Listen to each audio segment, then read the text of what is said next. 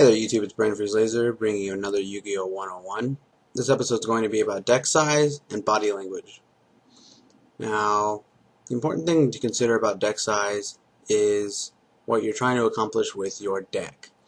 Most pro players, or at least competitive players, will tell you that they want their deck to be around 40 to 42 cards. And you may wonder why this number is important. 40 is the minimum amount of cards you have to have in your main deck. Now, why it's important to have 40 cards is so you can consistently get off your deck's combos or get to the cards you need, your finishers, whatever, your end game is for your deck. Now, I say 42 because that's an acceptable amount. Over 40, maybe even 43, 44 is pushing it. 42 is an acceptable amount of cards going over the deck minimum limit without going too far over it to still consistently get combos off. Decks that might be able to do this consistently are decks that have searchers or recruiters, something like Glad Beasts or Blackwings used to be able to do that. Heroes can probably go to 42.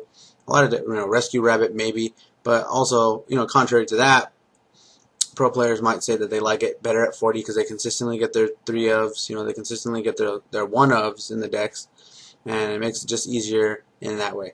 So if you're running something like a stall deck maybe, or something like that, I don't know really what's in Final Countdown deck, but I'm assuming it would be okay at more than 40, probably 44, 45, whatever, because you would still be able to hit all the cards that you're basically just stalling, but you want to hit Final Countdown earlier on so you can get it off right away, and then all you really need to worry about after that is just stalling.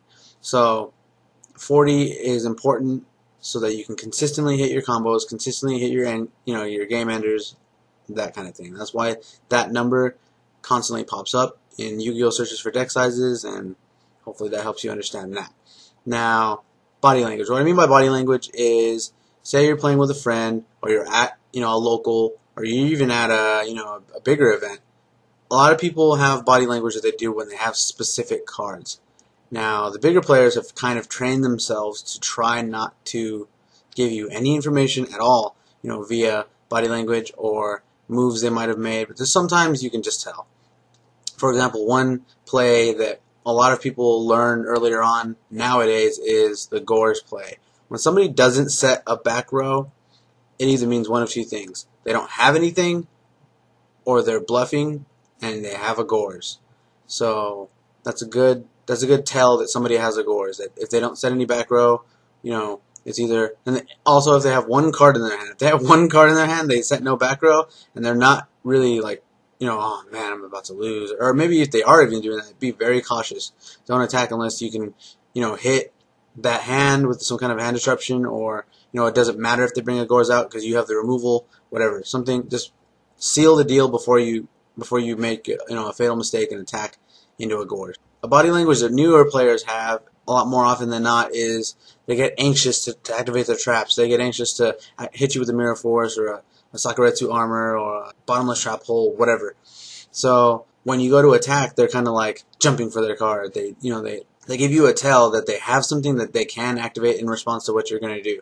So what you can do is learn to watch people's hands, learn to watch people's eyes. When playing the game, you learn what combos people have in their decks, what combos are in certain decks, what people do when they're about to do stuff. So just pay attention to stuff like that. Especially when you're playing against newer players, they make a lot of mistakes. So don't make a mistake in not noticing their mistakes. A funny story that happened actually a long time ago when, Teledad was really, really popular. I was playing against one of my friends at his house, and I basically telegraphed his exact hand per card.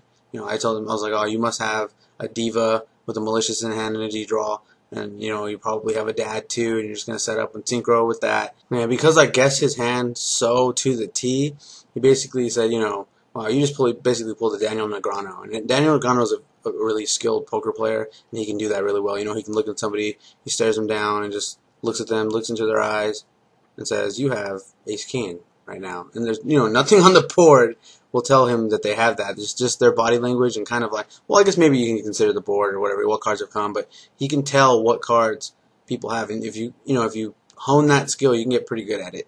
So Those are basically some tips from me to you guys, some newer players, or maybe even pro players. Just basically watch your opponent's body language. Watch what plays they make. You can anticipate what's coming by knowing what's in a deck, knowing what the meta field is, and watching your opponent's moves. So in the comment section below, tell me what you think about this video and any situations like this that have happened to you. And as always, hit the subscribe button for new information when my videos come out, or subscribe to my Twitter. Thanks for watching, and I'll be back later.